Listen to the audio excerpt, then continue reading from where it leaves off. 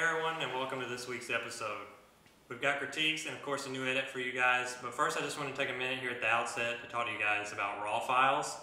And the reason is I've noticed we've been getting a lot of submissions in the JPEG format from people whose cameras support shooting in RAW.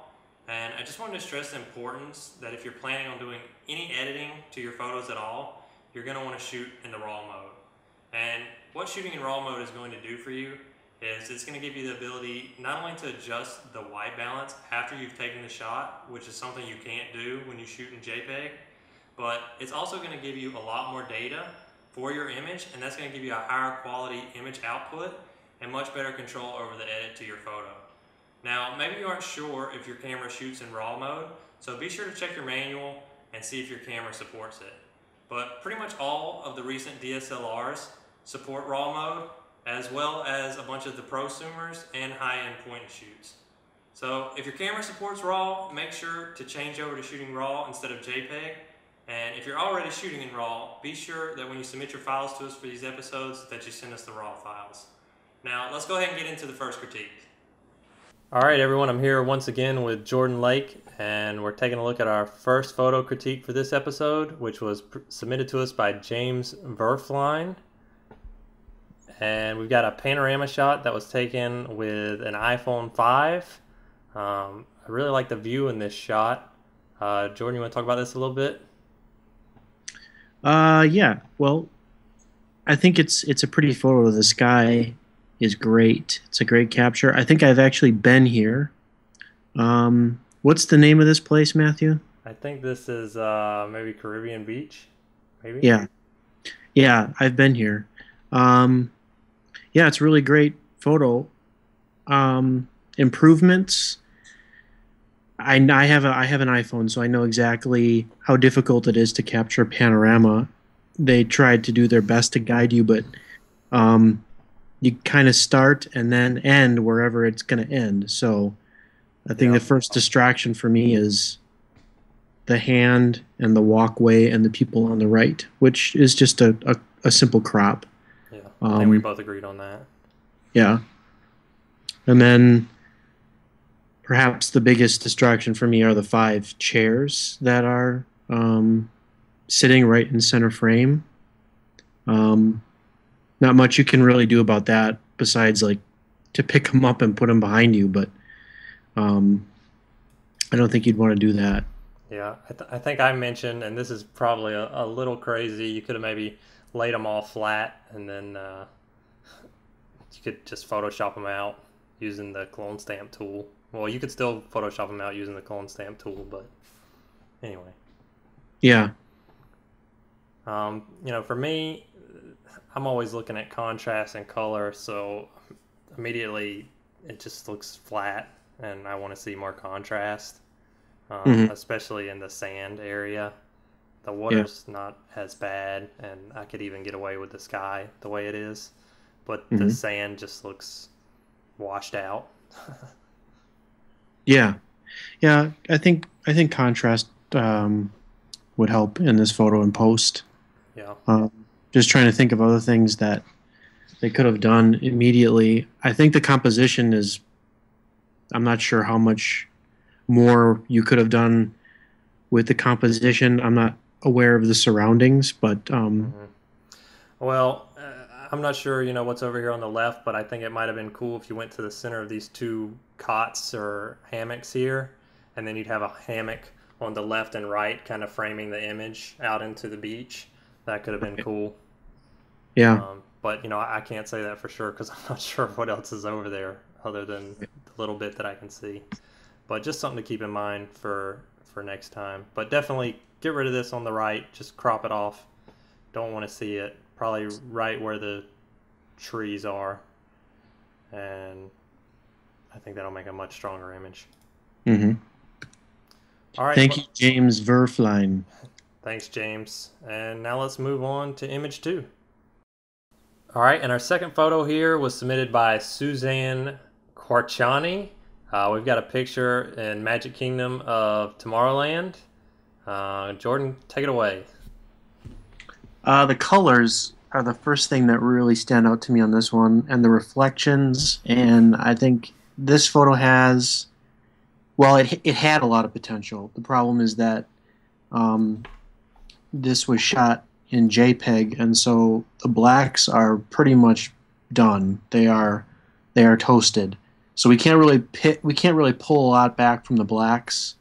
Yeah, it So looks like it was a Coolpix L820, so I'm not even sure if it has raw or not. Maybe. so I probably would have bracketed. I don't know. Could they have bracketed on that camera? I don't know. I'm looking it up. Because you can tell right in the middle of the frame those highlights there on the rocks, they're blowing out, and so the only the only way to get a better exposure is to make the darks darker, um, which doesn't help any. So you probably have to bracket the shot to get a little more detail in the darker areas, and that's really what I just want to see. I just want to see a little bit more detail in the darker areas. Um, I don't really think it has to be like full blown HDR where you see 100% detail everywhere. I think Yeah. there's something to be said about having deep shadows too, because that deep dark water is, it's pretty cool looking. I Yeah. just like to see a little bit more detail. Yeah, I mean, it looks like I did find the camera, and it looks like it only shoots in JPEG. So, with that limitation in mind, I probably would have tried to expose this a little bit brighter, and then you could have maybe brought down some of the overexposed areas a little bit. I'm not saying to, go way out of control and, 2 or 3 stops brighter than what we've got, but maybe just a little brighter so that we can see a little bit more detail in the plants on the left and right. And then, I think everything else looks pretty good. The neon colors are actually pretty spot on, and the reflection looks fantastic. Um, so I think if we just got a little bit of extra brightness, we'd really have a much better image. I do like the framing. They got low, and there isn't a whole lot of distractions in it, so the framing was nice too. Yeah, I think it was taken from the Rose Garden. So this may be an image that can't even be retaken in the future because I believe they're getting rid of it. They're working on it right now. But anyway, thanks Suzanne for submitting this photo to us. All right, so we're moving on to image number 3, which was submitted to us by Nick Daly. We've got a picture from the new Fantasyland area. This is the Cove area on the new Ariel Little Mermaid ride. And Jordan, what did you think of this photo?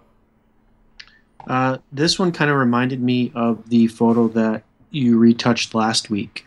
You can tell by the sky, little bit of it there looks like it was maybe overcast day. You can kind of tell that the shadows are not very deep, and the image could have some contrast to it. The colors seem to be a little bit more Muted. they seem to pop a little bit more than the other one, but I think this one could use the same kind of treatment with a little bit more contrast, maybe a bit of dodging and burning in the rock areas to kind of make them pop out, because right now the rocks appear to be on one flat plane. Yeah, just make the shadows a little deeper on the rocks with the dodging and burning. Like you said, it's we've got the sky that's probably overcast or at least pretty patchy that day, and so everything again is flat, more contrast. But I do like it. Looks like they probably use an ND filter for this shot because you've got the nice long exposure waterfalls there, and that looks really great. I love when people take the time to use the ND filters during the day. So we probably shot this with a tripod as well to get that nice look. So great job with that. I just like to see, for me, I would increase the color in the water at the bottom. I think that would really help it stand out. Of course, a little bit more color in the rocks, especially where there's like some reddish tones. I'd like to see those reds come out a little more. The greens on top of the hill and the foliage on the left, I'd like to see the greens maybe pop a little bit more as well. But overall, I think this is a really great photo, and I actually really like the composition as well. Yeah, I don't think that there's anything in here that really is distracting. If I had to Yeah, I wouldn't really change the composition at all. I mean that there's nothing in here that says we need to crop this differently or move how we're looking at things.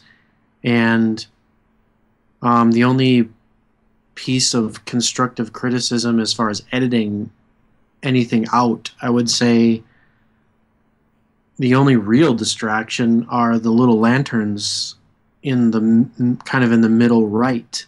Mhm. Um, but that I would leave that up to your creative work, whether or not you feel like that needs to be left in or not. I mean, this image is almost there. It just needs a little bit more editing and it's done. Yeah, I think I could go either way with the lanterns. With a daytime shot, I mean, either way. If it was nighttime, I think I'd be much more interested in those lanterns there because they'd be giving off some light and you'd have a little bit more interest going on there. But yeah, I agree. I mean, you could go either way with getting rid of them. All right, so let's go ahead and move on to our next image. Now, our fourth image was sent in to us by Jusami RC. This was an image that, as soon as I saw it, I actually was really interested in what she did here. I really liked that she took the different Little Mermaid Vinylmation characters and took it there to the new Little Mermaid ride. The first thing that stood out to me, though, she has a really shallow depth of field that she was playing with to kind of try and blur the castle in the background. But it looks like in doing so, we actually have such a shallow depth of field that we lost focus on Ursula, Flounder, and Sebastian. So maybe just increase the depth of field on this image just a little bit so that we get all the Vinylmation characters in focus. And we'll still have a nice out of focus kind of background with the castle.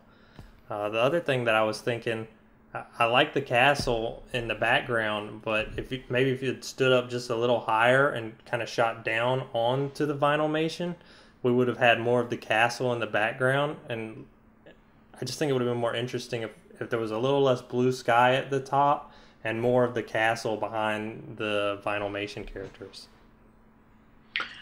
I would agree with everything that you said. The only thing I would add to that is personally more castle view would be fine with me. That would be great. But what I would like to see is the characters offset from the castle just a little bit. So ideally, I'd like to see that castle shifted a little bit to the left, more along the rule of thirds line on the left, and then the characters shifted off to the right. And this would help separate, I think, the characters from the background, and play a little bit more with the space because there's a lot going on in the space on the right. There's nothing there. But the sky is great. The exposure is great. The colors are really great. I mean, you could edit this to make them pop just a little bit more. Draw the users or the viewer. I always say user, but because I'm a developer, the viewer's eye back toward the characters. So Yeah, you could saturate all the colors just a little bit. I mean, they're not super popping, but the colors are nice. They're accurate. So you could go either way as what you wanted to do with that. Maybe the sky being a little bit bluer would be nicer. But I guess the only other perhaps counter argument to the depth of field, and where a very shallow depth of field might work in this case is if there wasn't such a hard line implied. So for me, when I look at this photo, I get the impression that they're kind of all standing in a line together. They're all on that same plane. Whereas if you maybe made some of them further away and some a bit closer, then you could definitely work with that shallow depth of field where not all of them would have to be in focus. right, yeah, it's just that the Ariel, Prince Eric are so close to the same distance from us as Flounder and Sebastian that when I see them out of focus, it just doesn't work for me. Yeah, yeah, All right. that would be the fix for it. But other than that, it's a great photo. Yeah. We both, as soon as we saw it, we both really liked this photo and wanted to talk about it. So great job, Justin, and thanks for sending the photo in. All right, so our fifth image was submitted to us by Caleb Ruckel, and Caleb actually submitted a bracket, which is multiple exposures for one image, and we'll talk about that a little bit more later because this is going to be the photo that we're editing this week. But we've got basically a straight down view towards the castle on Main Street, and also fireworks from the Wishes show that we're going to be combining together into one image. Jordan, what did you want to say about this particular image?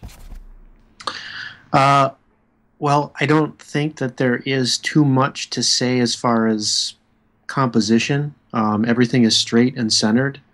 And the exposure is great. The bracket was great. One of the photos that was sent in, which I don't think was a part of the bracket, I think it was his final edit, had people like a rustling, bustling people, which looked really cool, and it had fireworks in the background. I think you're going to show that in the video as we're talking about it, right? Yeah, so we're gonna combine the fireworks and the bracket into a final image, but I'm gonna show both of those here. Okay, so in that image, which I can tell by the file name, I'm assuming that that is what his final edit image was.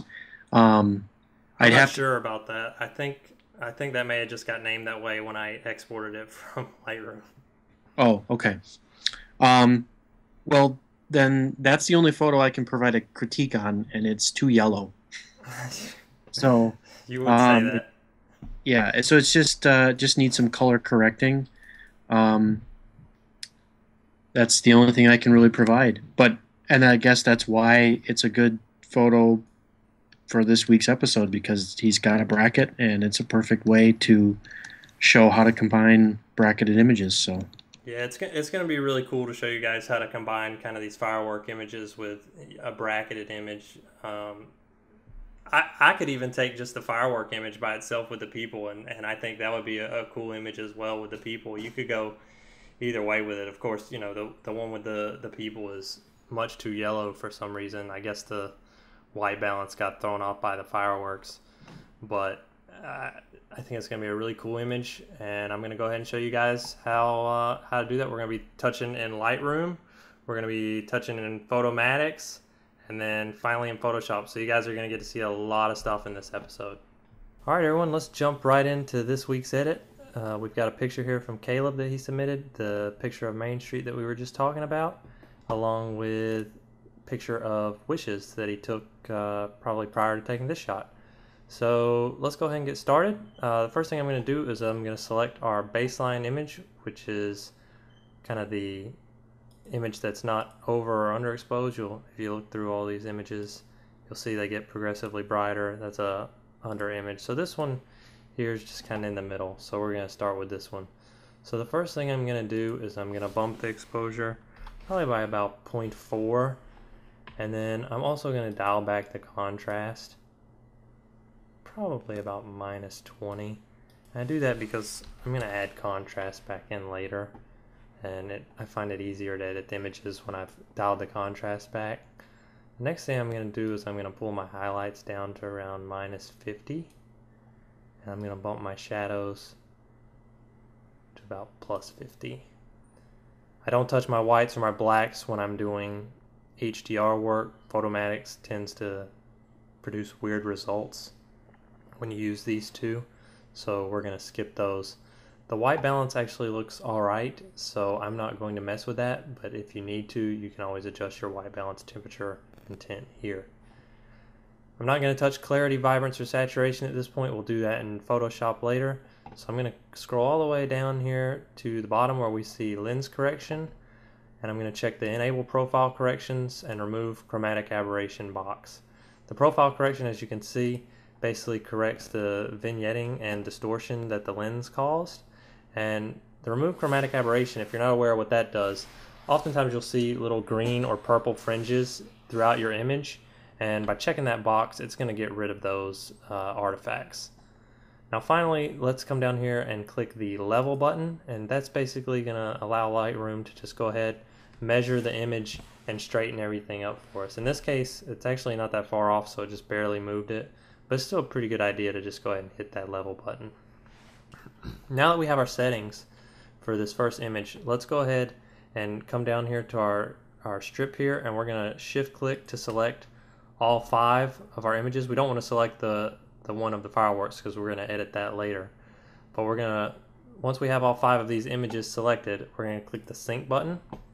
Make sure everything is checked except for local adjustments. We didn't make any here, so it doesn't matter, but I usually make sure that that's not checked.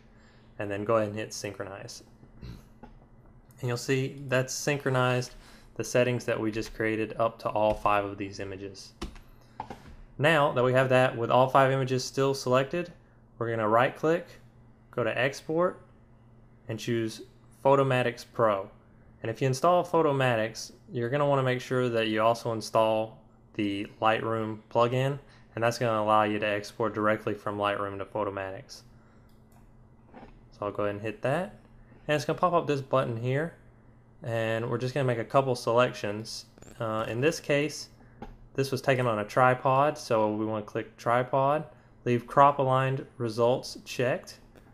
There's no ghosting in this because he took this with no people, so there's nothing to fix ghosting out. So I'm going to uncheck the box show option to remove ghosts. And on reduce noise, I'm going to choose all images. And since we already got rid of the chromatic aberrations, you can leave the reduce chromatic aberrations unchecked. This button here is up to you. I leave it unchecked because of my workflow, but you can check this box if you'd like once you create the image in Photomatix for it to come back into your Lightroom library. So let's go ahead and hit export, and we'll give it just a minute here to churn through the images and export them over to Photomatix. And depending on how fast your computer is, this can take quite a while. I've got a pretty beefy system, so it doesn't take that much time, but when I do this on my laptop, which is an older machine, it can take up to 10 minutes to process these images. So just be patient if you're on a slower machine.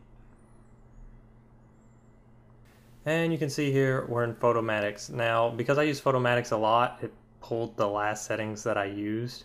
So what I want to do is come down here to the presets and click on natural. And that's going to set all of my sliders back to 0 so that I can work with them on this image. Now, the first thing that I do usually is I'll take the strength and I'll just kind of slide it both directions to kind of get a feel for how it's affecting the image. And you can see you push the strength this way and you get kind of a stronger image in the lights. The lights get brighter, and then if you go this way it gets a little less bright.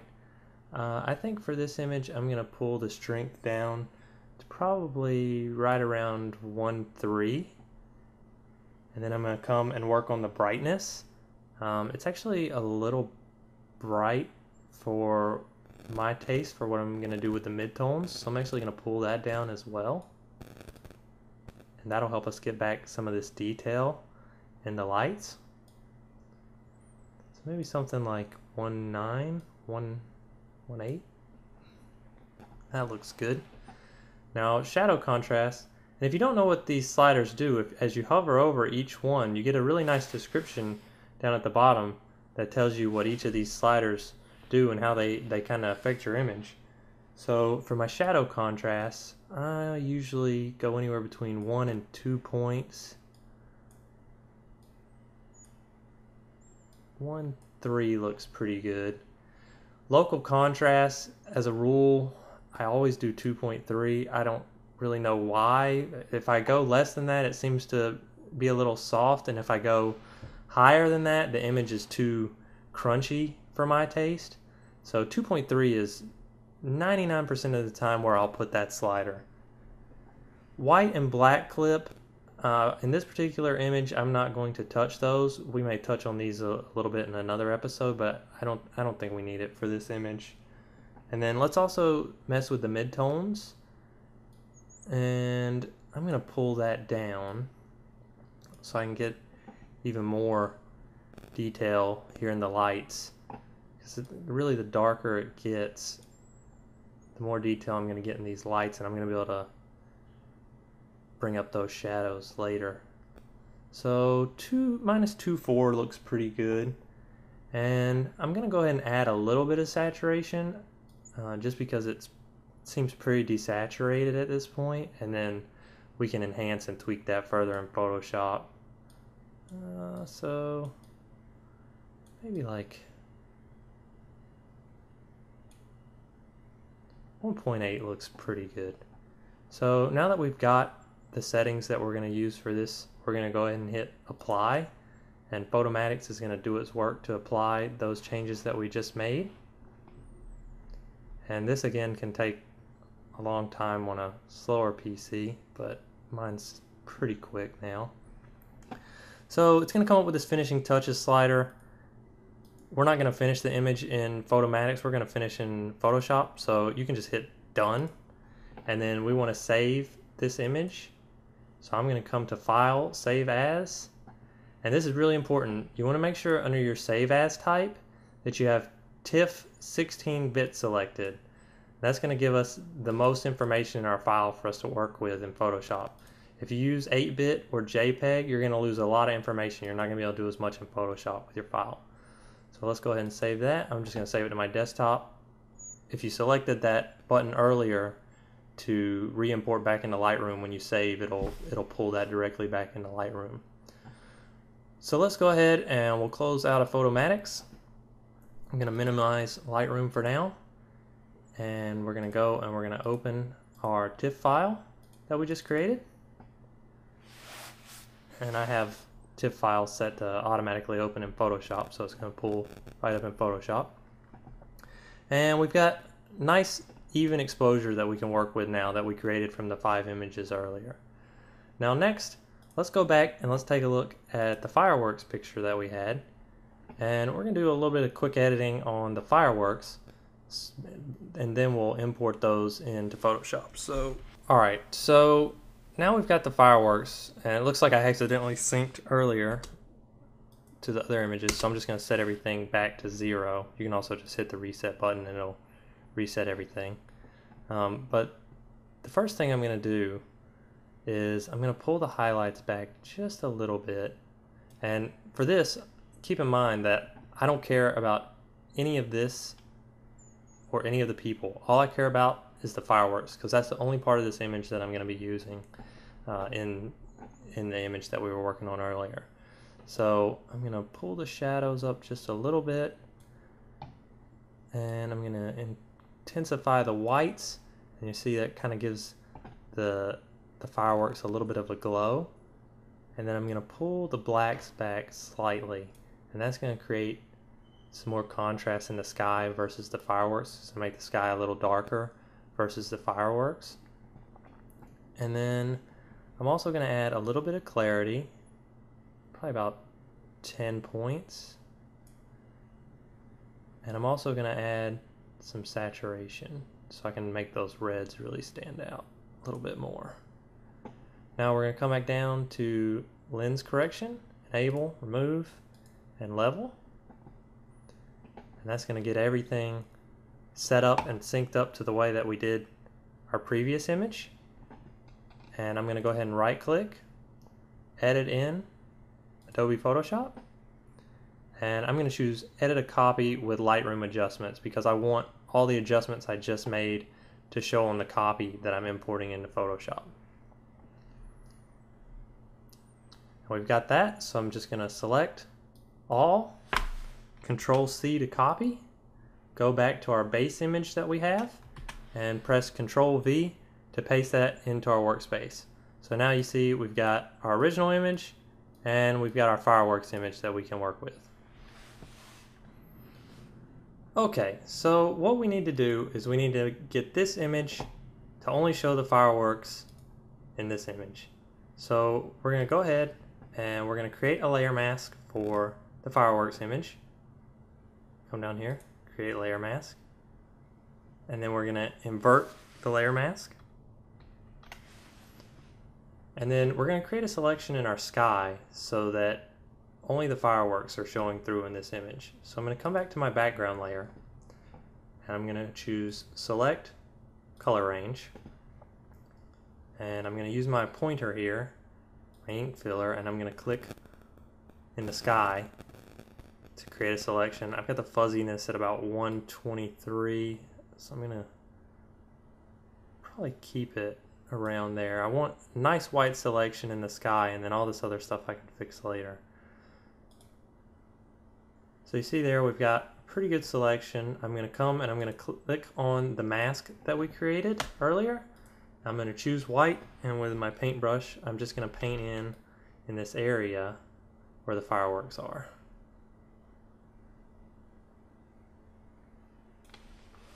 Oh, and make sure you have your opacity set to 100 when you do that, otherwise it's going to look really faded like what I just did. I'm going to come back and erase out this because I only want where the fireworks are showing through. And the selection helps us to keep from painting on any of this stuff here. That looks pretty good, so I'm just going to deselect and zoom in to check it out, make sure everything looks alright. And it does. So let's zoom back out to the main screen and let's work on some more stuff in our image here. So a new thing that I'm going to show you guys this week is the color balance tool. So what I want to do is I want to color balance this image, but I only want to color balance the foreground, the castle. I don't want to color balance the sky or the fireworks. So I'm just going to control click on the selection we had earlier, and I'm going to inverse that. And then I'm going to click on the color balance adjustment. That's going to create a color balance, but it's only going to affect this area here and none of the sky. And we actually probably need to fix a little bit of this, just paint out where our selection wasn't perfect earlier.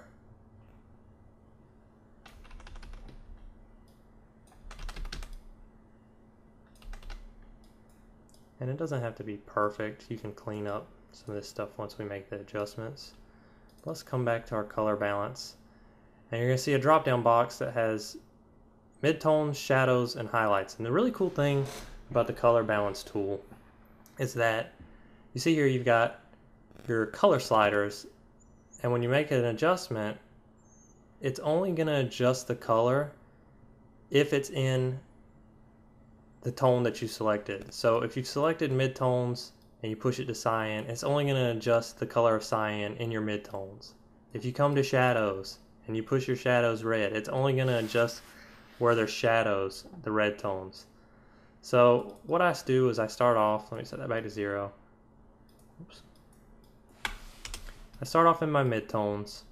I look at the image and I see that it's probably a little red for right now. So I'm just going to push the cyan, because cyan is the opposite of red, so it's going to get rid of the red color. And this is in our midtones. And minus 15 looks good. And then I also want to get rid of the yellow because I'm basically just trying to make this more color neutral. So I'm pushing the blues +7, looks pretty good. And already you can see we've gotten rid of kind of that orangish yellow color cast that was over most of the image. But let's also go ahead and come into our shadows here. And on the shadows, we're going to go ahead and we're going to do kind of similar. I'm going to push, I want me 1 or 2 points, 2 points, 3 points to the cyan, and I'm going to push 3 or 4, 3 points looks pretty good for the shadows to the blue side. You can see now we're really getting a little bit more color neutral. Now let's also touch the highlights, but what I'll do here is because the light is more of a red and yellow, I'm going to push red and yellow into the highlights. So I'm going to push maybe 8 points red, 5 points yellow looks pretty good. And let's just look at the before and after. You see it's quite a big change. It got rid of the cast of orange and yellow and red that was over the entire image, and everything seems just to be a little bit more neutral now. So let's go ahead, and now that we've got that, I'm going to put a little bit of contrast into this image. So I'm going to click on the curves adjustment layer, and we're going to create an S curve. So clicking the point down here and dragging brings our shadows down, and clicking the point up here brings up our highlights, and that creates a contrast between the shadows and the highlights. Now this effect is a little strong, but what you can do is after you've created this S curve, you can come up and choose Image, Apply Image, hit OK on the box that pops up, and if you look at the mask, what it does is it basically takes the image and does exactly what it says. It applies the image as a mask on that layer, and what that does is you can see is it helps you to get kind of a subtle effect, and you can do that with color contrast, light contrast, which is what we're doing here. It's actually really useful for kind of controlling the adjustments that you've made. Alright, the next thing I want to do is I want to work on some of these lights. They're a little bright to me. I know we just increased them, but I only want to touch on certain areas to bring them down.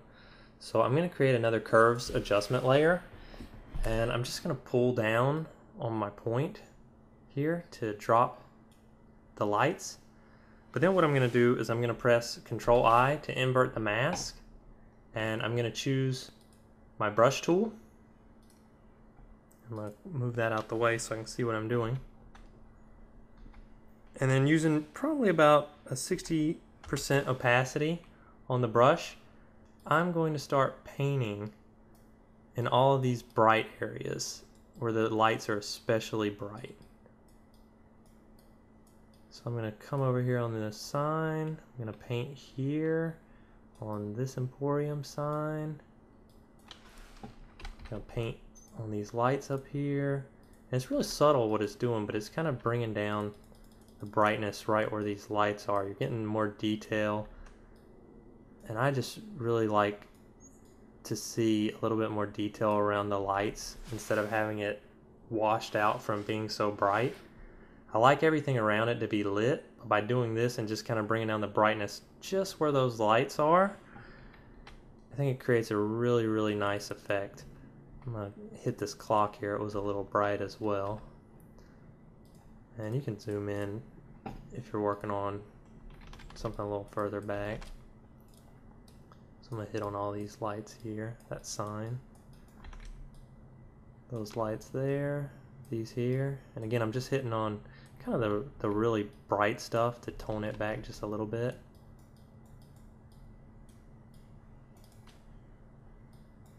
This one here, got quite a bit of brightness.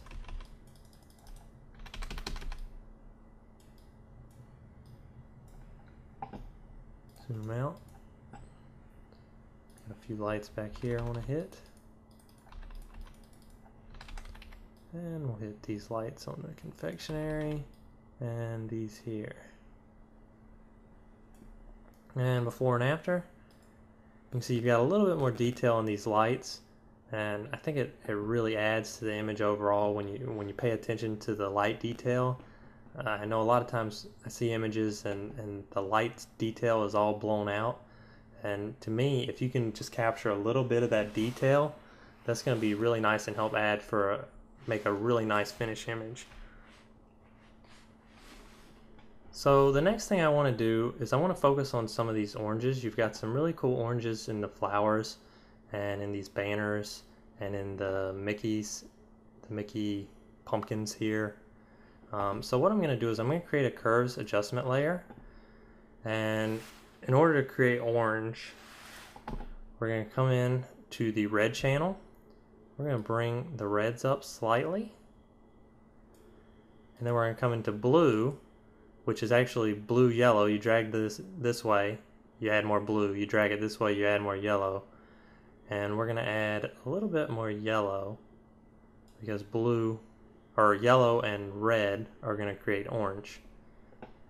And that gives me a really good orange color, I think, overall. So I'm going to invert my mask by pressing Control I. And then once again, I've got my brush tool selected. Excuse me. And I'm going to come in and I'm going to find all the areas that are orange.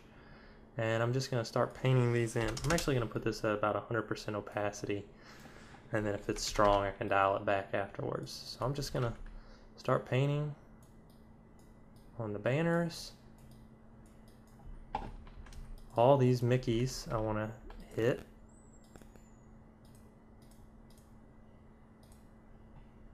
And you can get a little bit more accurate than I am if you've got the time, but I'm just doing it quickly for the sake of this tutorial. Get all these flowers or leaves because they've got a lot of orange in them. Get the fall colors. Got some more banners up here. And we've got these leaves over here that I missed. So let's just hit those. Got one here on this pole.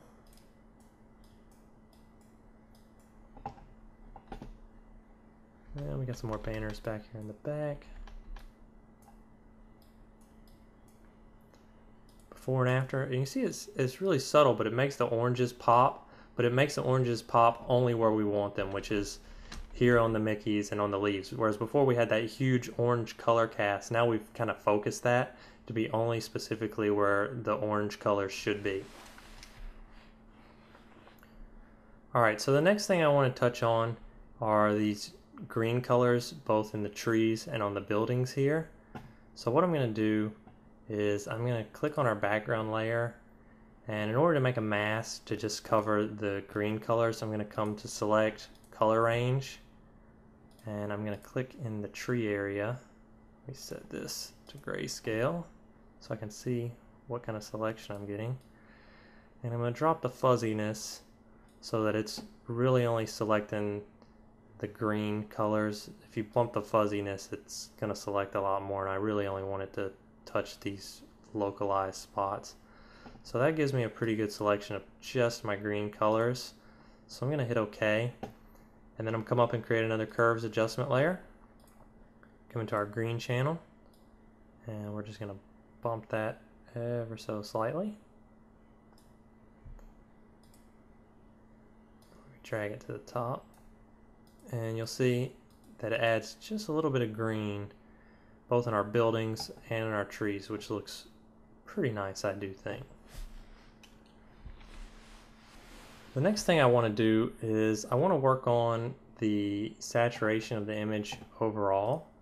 So I'm going to create a hue saturation adjustment layer, but instead of just dragging up the master saturation, which is going to equally saturate all of the colors, I'm going to saturate each of the colors individually.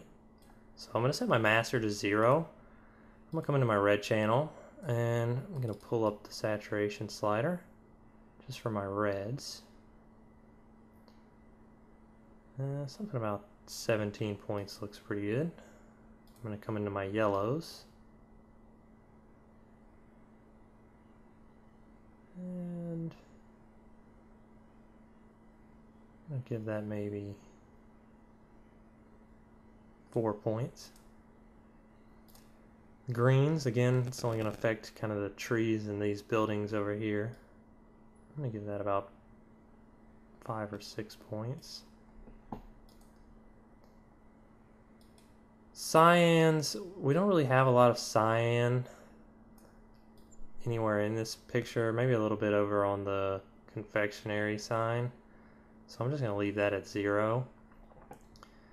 And we do have blues and magentas, so I'm going to just increase the blue, which is just affecting the castle really, probably by about 7 points.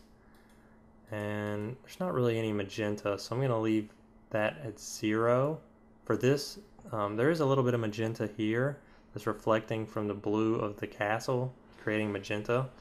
But I'm gonna fix that and make it a little bit more stand outy, that's a word, by making another hue saturation adjustment layer. And I'm going to come down to the blues and magentas, and I'm going to pump those up quite a bit. You'll see we're getting quite a bit of saturation here on the rails, getting a nice reflection of that color, but it also messed up everything else. So I'm just going to invert the mask by pressing Control I, and I'm going to select my brush tool, and I'm just going to paint in here on the rails. And that really helps the reflection from the castle, the color reflection from the castle stand out along the rails. It looks really cool, I think, when you do this.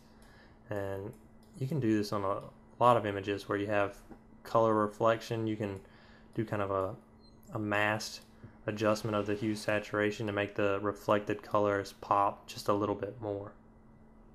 So I want to get all this nice and good.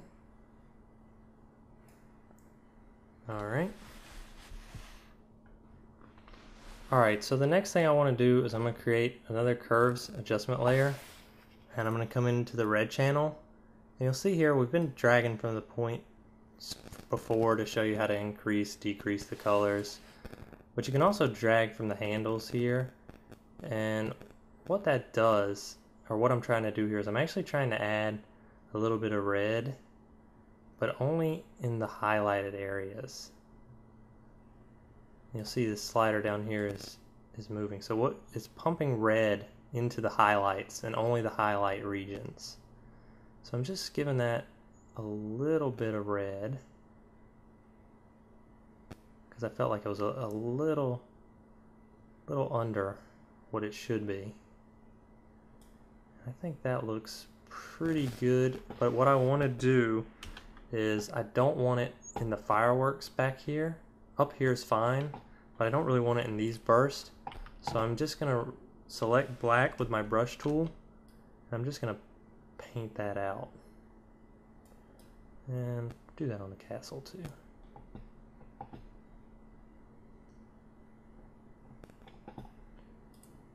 Zoom in. It looks like we've still got some people from our mask earlier. Let me just fix that real quick. Select black, paint them away. Alright, that's fixed. Double check our curve, and that looks good as well.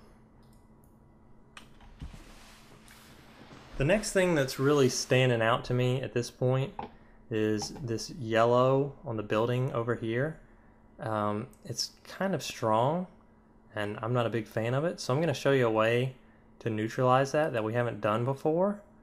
And what we're going to do is we're going to create a new blank layer by hitting Control-Shift-N, hit OK. Now we've got our blank layer, and I'm going to choose the brush tool, and I'm going to, while holding Alt key, I'm going to come and I'm going to click on the color of the wall, and you'll see I've got the color that's in this brick here selected. And I'm going to take the brush tool, and y'all are going to think I'm crazy, but we're going to just paint 100% opacity over all the area where this brick is. I know it looks terrible, just bear with me just a minute, and it's going to make sense. Alright, so I've got that covered pretty good. What we want to do now is we're going to hit Control-I to invert the color. We're going to come up here to our blend mode, and we're going to choose color, and we're going to drop the opacity down to about 3, 4, 5%, something like that. Probably 5%. And let's just look at the before and after. You can see that by doing that, it really neutralized the strength of the yellow color. Let me just show you before, after. It really toned that down quite a bit. And you can do that with any color that you want to tone down. You can select the color, invert that color, and then use this same method of using the color blend mode and dropping the opacity down. And you can use that to neutralize a color that you may think is a little bit too strong in your image. So let's keep working with our color. Another thing that I notice is the red tones on the concrete here on the left don't really match the tones here on the right. This is a little bit brighter tone than this. So I want to fix that. I'm just going to come and I'm going to create another curves adjustment layer. I'm going to click on the reds. I'm going to click this little hand tool here, and I'm going to come and I'm going to click over here on the red that I want to increase, and I'm going to drag it up. But now you see everything's red. Again, we're going to invert the mask, and in order to get it to match the other side a little better, we're only going to paint in on the opposite side. I'm going to paint 100% opacity and then just dial it back with my opacity slider for the layer. If you mess up, you can paint away with black. I'm just going to paint all this concrete here. Again, you can take a little bit more time doing something more serious. I just want to do it quickly for the sake of this tutorial. And let's close that and kind of compare. It's probably a little bit too much, so like I say, I'll just dial back the opacity. And now you can see that matches a lot better. Both sides now have a nice red tone to it, and it just brings color symmetry to the whole image. A lot of people think about the symmetry of the image as far as, you know, what's there. I mean, it's nice and symmetrical as far as, you know, there's the train tracks or the tracks right down the middle.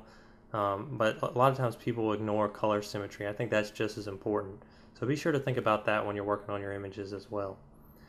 One other thing that I'm noticing is now the image overall has kind of a green color cast. So I just want to pull that back just a little bit by creating a curves adjustment and pulling back the green. I mean, it's very, very slight. I feel like I'm hypersensitive sometimes to these colors. So maybe I'm being a little crazy, but just ever so slightly. And I think you can tell when you do the before and after. That's the before, and you can kind of see the green. And now, look, it's much more magenta now. I think it looks a lot nicer that you've got rid of that green color cast. Alright, the next thing I'm going to show you guys is pretty cool. What I want to do now is I kind of want to make the light glow a little better. Specifically the yellow light here and maybe some of the orange light here. So I'm going to create a new blank layer. Control Shift N, hit OK. And I'm going to sample the yellow color from Mickey's eyes here. It's probably a little strong, so I'm just going to dial that back, push it a little bit more to the yellow region. And I'm going to choose my brush, and I'm going to set it at 20% opacity. And I'm just going to start painting everywhere that the light kind of is on Main Street. So down the edges here, sides here, all of this. Now that doesn't look very good, but what we're going to do is we're going to come and we're going to change the blend mode to soft light. And you'll see instantly it kind of blends a little better now that we've changed it to soft light and everything seems to be glowing. But in order to fine tune it a little bit more, we're going to create a layer mask. And we're going to do the trick, image, apply image. Hit OK. And now you can see kind of a really big difference. Now it just looks like that yellow that we painted is just the light from all these lights making the streets here glow. Look again, there's the before. There's the after. It adds quite a bit to the image to do that. Now we're going to do the same thing with these orange colors. We're going to sample. Oops, maybe create a new blank layer first. Sample your orange color.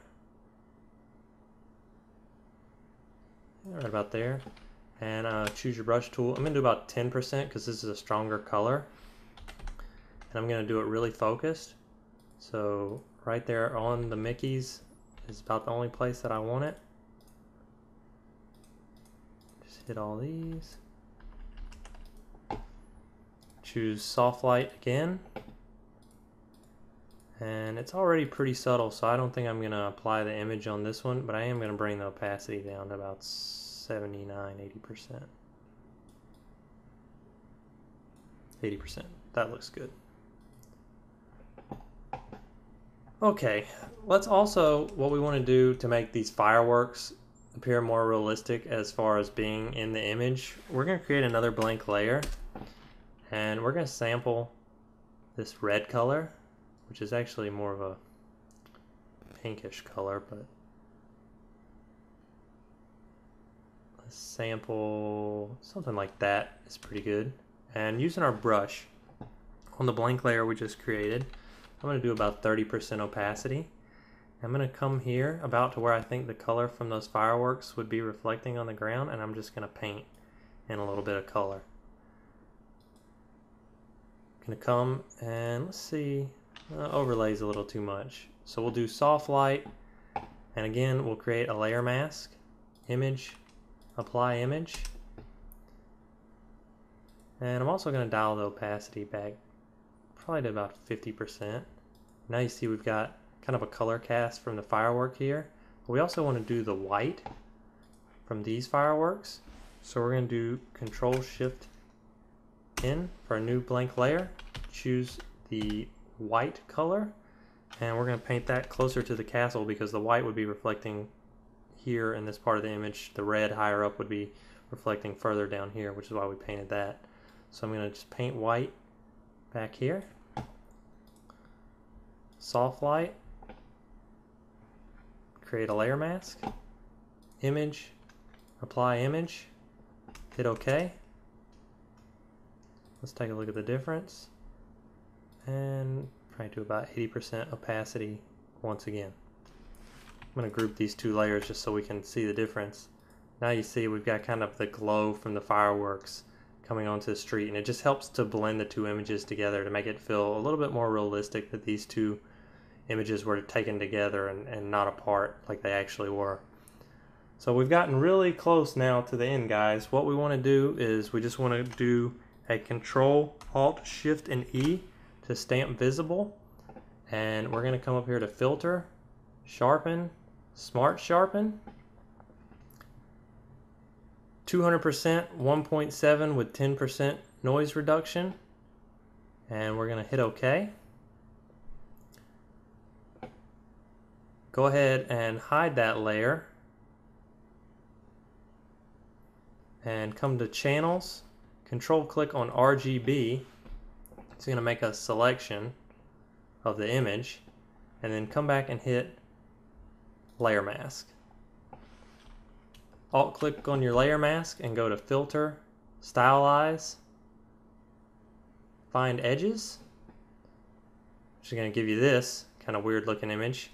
We're going to invert that, and we're going to choose Control L, and we just want to move these sliders a little closer together so we've just basically got black and white color.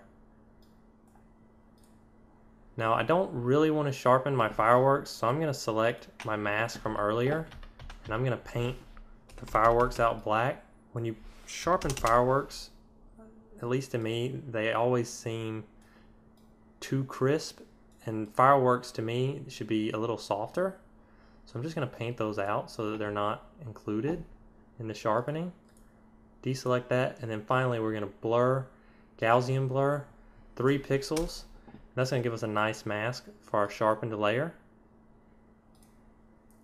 which now I'm going to unhide, and we've got sharpening applied to this image. Now this next step is totally optional, but I'm going to again just Control Alt Shift E to stamp visible, and I'm going to come in with my hill brush tool, and there's quite a bit of little junk on the ground, and I'm just going to choose the hill brush, proximity match, and I'm going to change my spacing to 1%, and I'm going to come in and I'm just going to start clicking on all these little spots on the ground. And you're probably thinking, this is a little obsessive, this guy's crazy, what is the point of cleaning up all this debris on the ground? There's not a ton in this image, but depending on when you take your pictures, if the cleaning crew hasn't come through yet, there can be quite a bit of debris on the ground in these images. And I think people don't even realize that it's there when you're looking at the image overall. But when you take a look at the end after I've kind of stamped all this and look at the before and after, I think you'll see it makes quite a big impact if you go through and fix all these little tiny details. And I'm not fixing every single thing. I mean, you don't want it to be completely unrealistic. I'm gonna fix that crack there, that there. But you just want to kind of get the things that stand out the most and fix those. And then when we zoom out here in just a second, you're going to see what I think is a pretty big difference between having not fixed it and fixed it. So let's just finish up a couple more spots here. There's nothing too major over here, but we'll hit a couple spots. Oops. Make a mistake, Control-Alt-Z fixes it. And that looks pretty good. You can spend a ton of time just getting all this little stuff, but I'm gonna stop now just to kind of show you. And if you look down here in the details, before and after, it really cleans it up, and I think really just gives that finishing touch to the image. And like I say, you can go on and do that to your heart's content and clean up every little detail, and I think it's going to make a big impact on some of your images, especially the ones where there's probably a little bit more debris than others. I think that's going to do it for this week, guys. I hope you enjoyed this week's edit. I'm going to be uploading a copy of one of my photos that uses this same technique. So it's going to be a 5-image bracket along with some fireworks. I'm going to upload that so you guys can download that and do some edits of your own using these techniques. And I'd love to see what you guys do with it. So if you want to hit the link in the description field on YouTube, grab those files and do your edits. Be sure to show me what you guys come up with. I'd love to see them, and look forward to seeing you guys next week.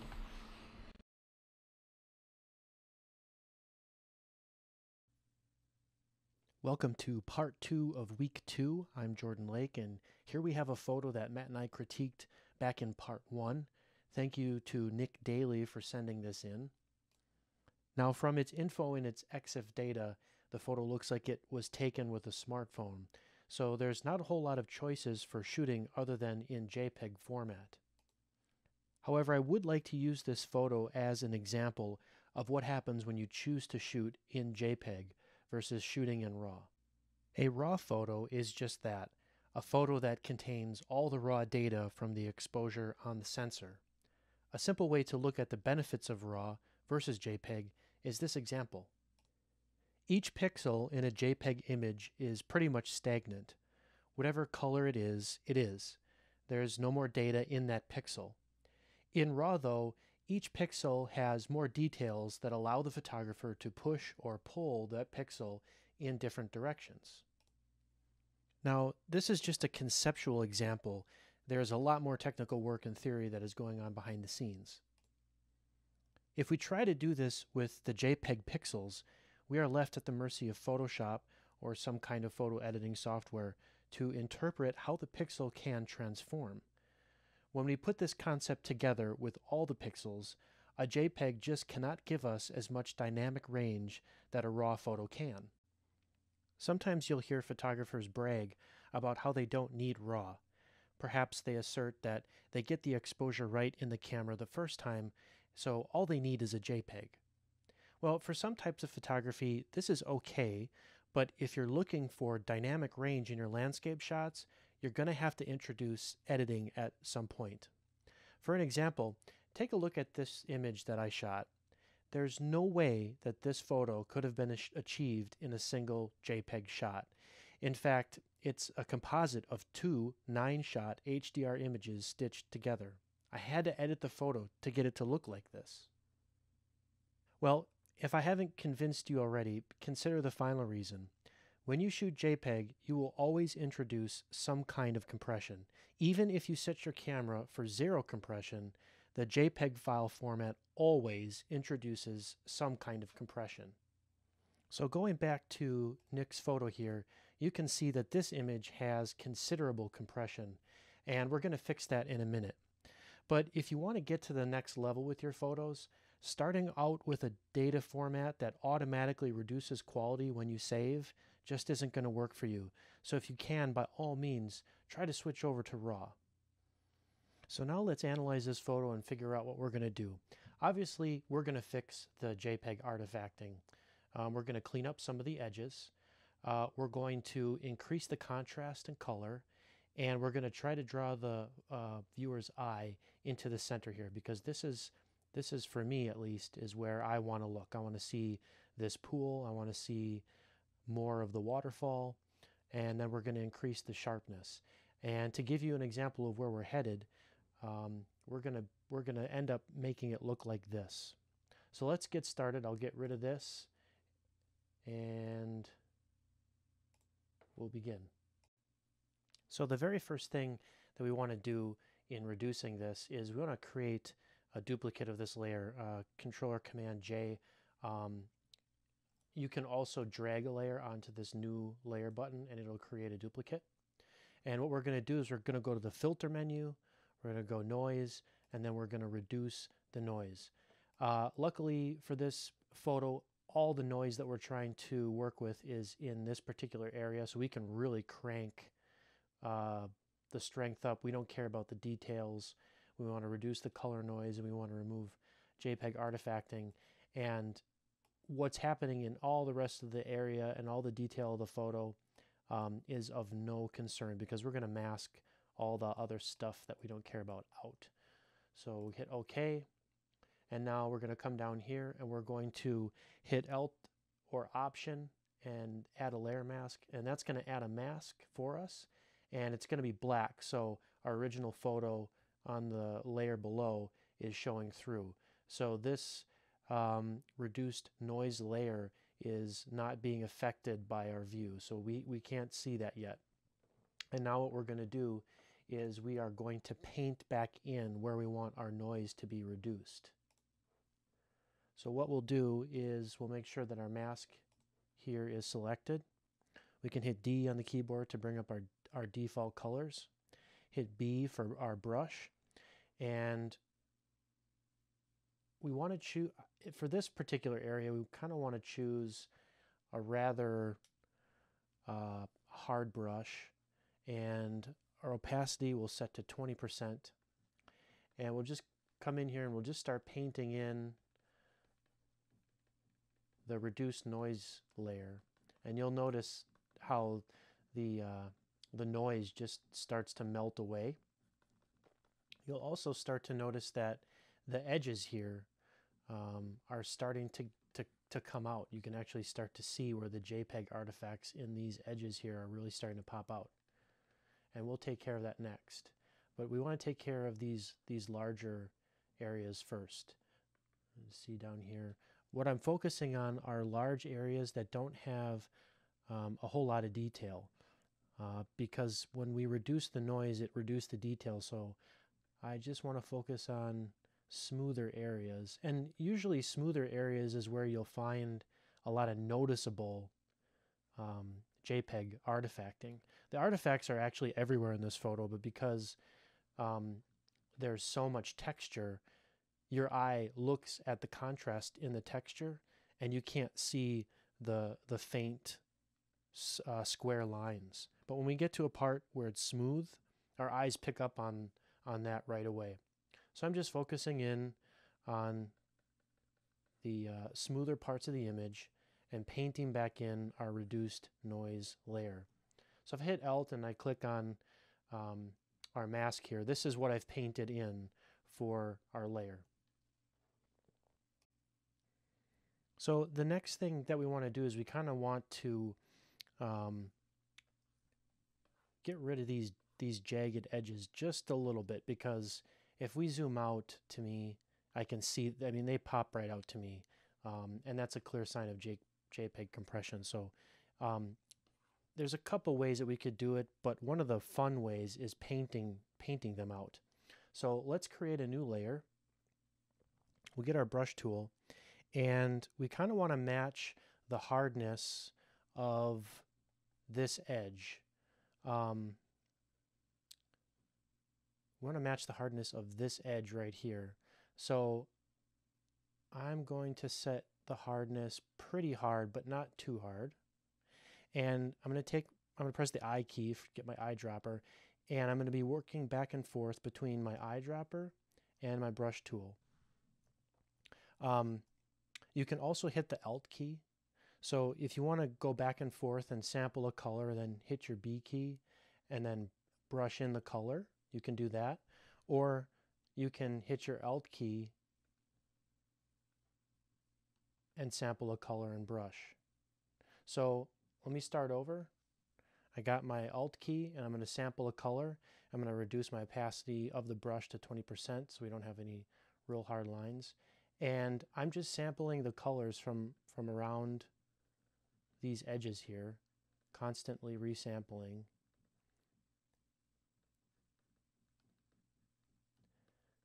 And this is going to take care of those jagged edges.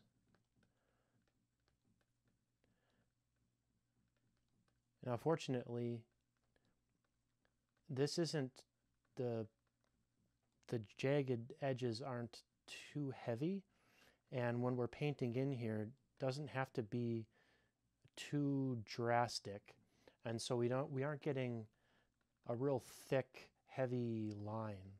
Usually, when you start painting over a photo, your paintbrush is very, very smooth. The color is very smooth, but the photo has grain. You can see the grain in the photo, and that doesn't get introduced in any of the brushes. And I'm going to show you how to fix that, just in case you need to put grain back into it. Otherwise, it can look a little fake. I don't really notice it here, but I'll show you how to do it. You're going to go up to Filter, Noise, and then Add Noise. And then you just change the amount until it looks good and it looks uniform. In this particular photo, about 0.5 looks okay. It's not really needed. But that's how we paint out the edges. And what I would do is I would just continue painting, going around. I should have added my noise after I finished all of this. But you can just continue going around, making sure to match the colors, watch the tones. Try to match the tones as closely as possible, and try not to get too close to the edges, otherwise you can clip an edge like that, and it can get pretty ugly quickly, and you're going to lose the reliability of what you're trying to do there. So that looks pretty decent. Okay, so the next thing that I want to do is I kind of want to increase the contrast in these darks, because these darks really should be falling off to black, and we're getting a lot of white noise, and that's the inherent properties of JPEG. If this was a RAW, we could do this in Lightroom and affect the pixels, and these would fade off gracefully. We wouldn't get kind of this odd color in the shadows. So what we can do is we can add a curves layer, and this is obviously going to affect all of the photo, but we're going to invert the mask and paint back in where it's dark. So I kind of want to bring down the darks, obviously, because that's what I want to affect. So I'm going to bring this down to about there, and I might bring this up just a little bit. Let's see, just about there. And this looks horrible for the whole photo, so what we're going to do is we're going to invert it, and we're going to take our brush. Let's see here. Let's get a nice soft brush, and we're going to go down to 20% opacity, and we're going to brush in this this darkness, and this is going to increase the contrast quite a bit in these dark areas. And we can also kind of increase the contrast on some of these facing rocks here and underneath.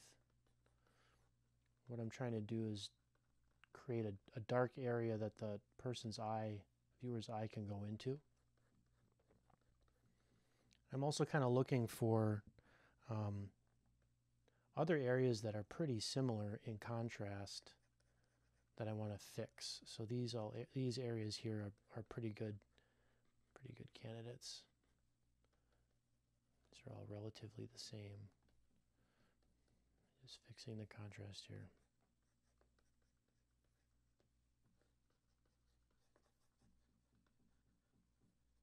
All right, so let's group these together, and we can just call this fix jaggies.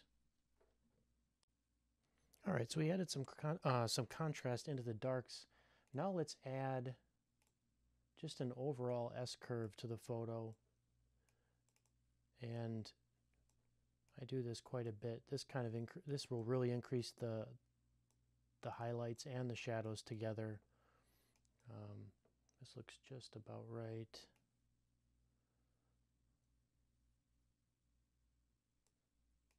Yeah, somewhere in there. And we are going to invert it, and we are going to draw in. I'm going to increase my brush to about 80%. And we're going to draw in where we want that contrast. And this is going to bump the color up. And it's also going to kind of give the eye the ability to read shape a little bit better. So as you can see, just already, we're already kind of pulling stuff out from the foreground and the background.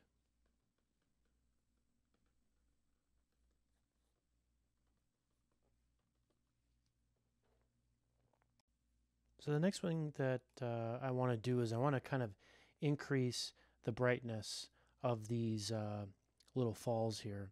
And because it's JPEG, and because I don't have much latitude with it, and this is already clipping, what I think I'll do is I'll approach it an opposite way. I'm actually going to create another curves layer. I'm going to bring the whole image down, and then I'm going to take my brush,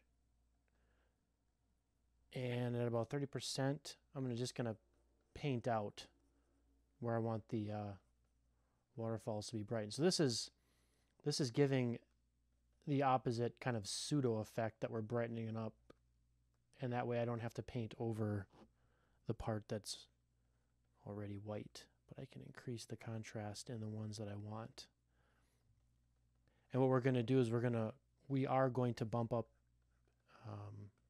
the levels on the photo overall at the very end, and over the course of some of the other layers that we work with.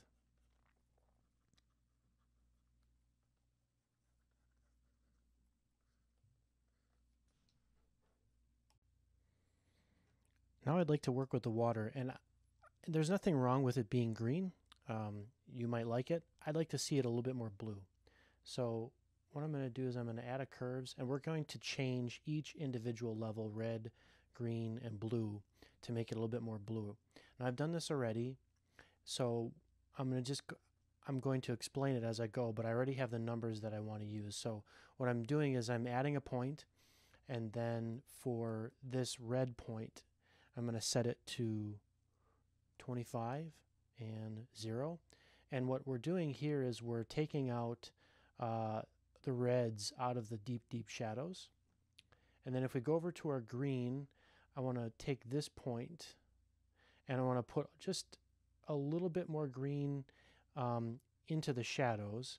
And I said I wanted to take out green, but you'll see why in a second. I'll push a little bit more green into the shadows. And then I also want to take out a little bit more of the green out of the midtones. So this one's going to be at 135 and 128. All right, it looks pretty ugly overall, but we're getting there. Our final channel that we're going to go to is blue, and we're going to bump this. We're going to bump this up to 18. Or we'll keep that at 0, and our output's going to be 18, somewhere around there. And then we're going to create one final point here, and we're going to set this to 142, and our output's going to be 187. And that's going to bump the blues up in the midtones to the highlights areas.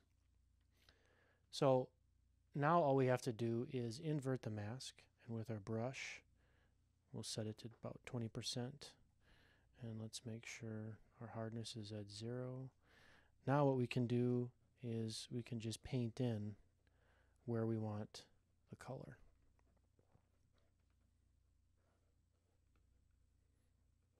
And parts of this is already quite blue, so I don't have to paint over those areas as much. And then I'm going to come back here 100%, make sure I don't paint my blue over the rocks, because I don't want blue in my rocks. All right. So let's group these together. I'll just call this overall color adjust. So the next thing I want to do is, since we darkened it in a previous step, we want to increase the lightness, and I just want to focus the viewer's eye right on the center here. So we can do that with curves. We can bring everything up. I'm going to invert it and then hit our brush tool, and I kind of want a big brush like this, maybe even bigger. And we're just going to pop just a little bit right in here and keep everything else dark. One final thing you can do to increase contrast in between some of these rocks is a technique called dodging and burning. And how you do that is you can create a curves layer,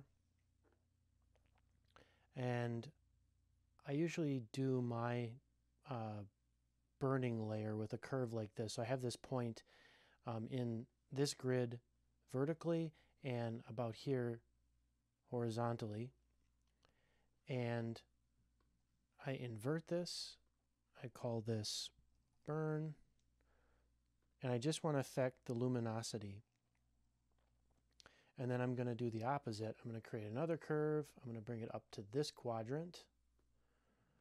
I'm going to invert it. I'm going to call it dodge. And then I'm going to group these together, Command or Control G, and I just call them D and B for dodge and burn. Okay, so now on our dodge layer, we can grab a brush, and we kind of want a rather hard brush with just a bit of feather to kind of mimic the hardness of the edges of these rocks. And what we're going to do is we're going to set our opacity to about 10%, and we're just going to come up to the edges of these rocks, and we're just going to dodge the edges and then feather off the dodging just a little bit.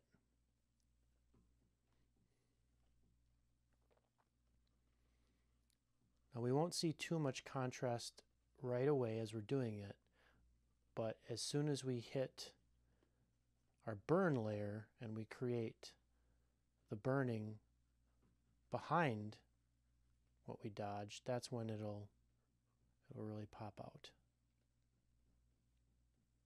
And then the before and after of it too. Sometimes when you're working, you kind of lose sight of how much you've done. Sometimes what I like to do is take all of my layers and group them, and then just go back and forth and just see how far I've come.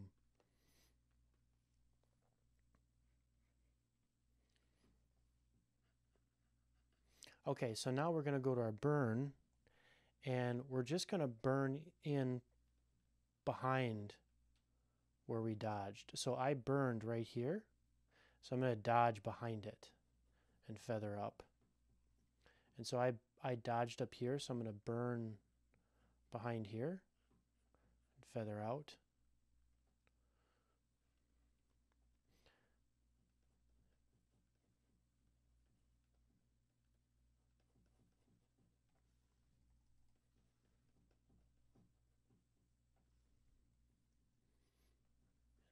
I dodged up here, so we'll burn this and this up here.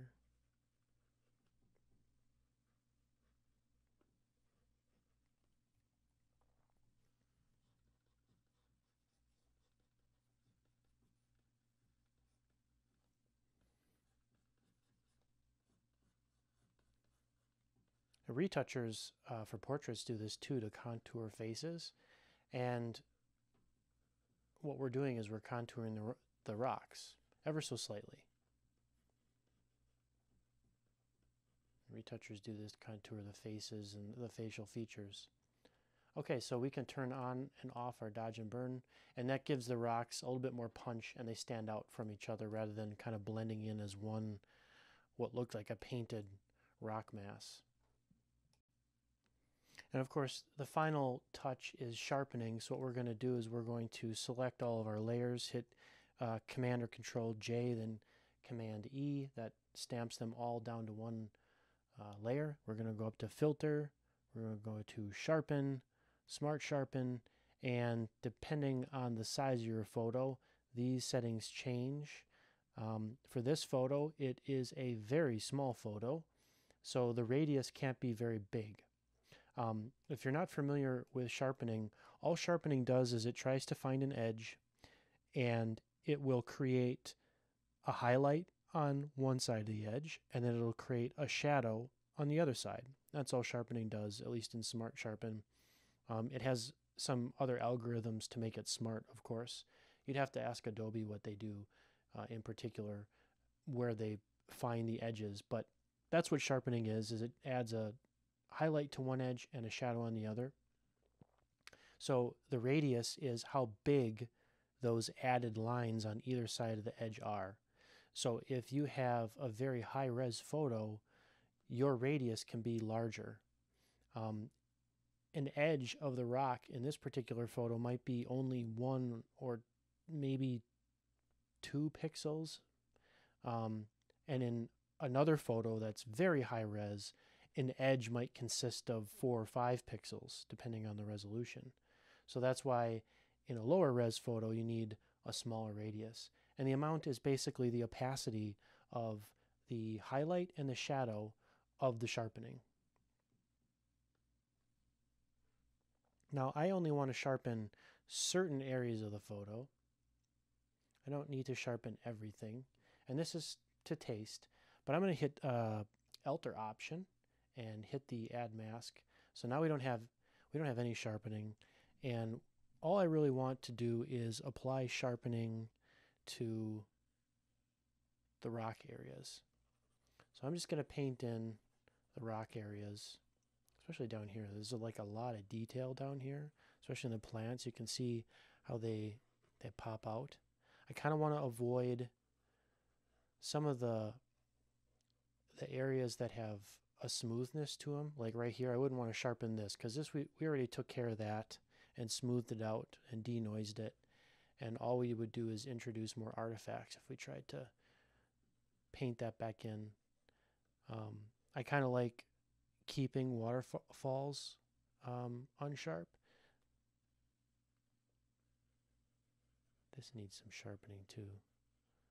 And this water could, let's see what this looks like. Yeah, this looks good. Let's see what our,